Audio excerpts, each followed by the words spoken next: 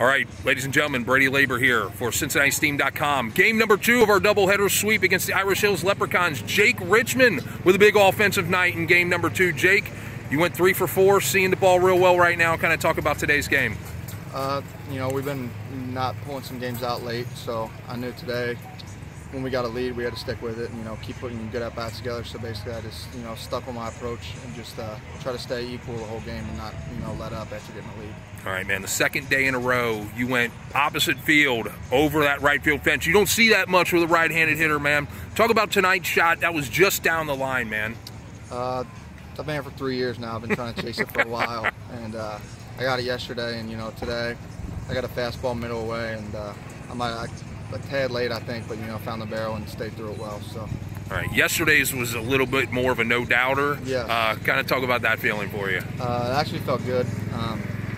Once you get the barrel and then you actually stay through the ball, hitting it the other way, it's a really good feeling. Your swing's there, and that's, for me at least, that's when I feel I'm at my complete best. So that's a good feeling.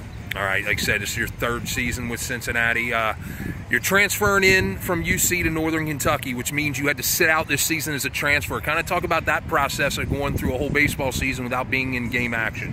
It was stressful to start, and as this season went on, Pat stayed with me and, knew that eventually I was going to come around. And I think for the most part I've stayed pretty equal, but I'm starting to kick into high gear here. I'm starting to see pitches and really get back to where I was before.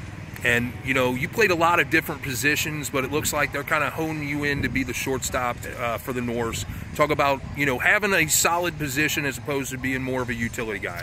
When you're a utility guy, that kind of takes some focus out of the plate and, other places. You never know you're going to be every day. You don't know where you're going to be at in the lineup. So now that I have a set standard spot, I know every day I'm going to be playing shortstop and, I can come ready to play and do my job. All right, well, Jake did his job today, a doubleheader sweep over the Irish Hills Leprechauns. Congratulations. I'm sure we'll see you throughout the rest of the season. Thank you.